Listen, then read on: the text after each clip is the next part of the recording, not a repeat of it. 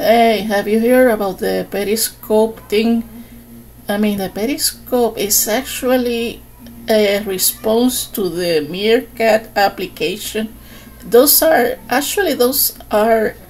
iOS or iPhone apps, so sadly they are not available on Android right now.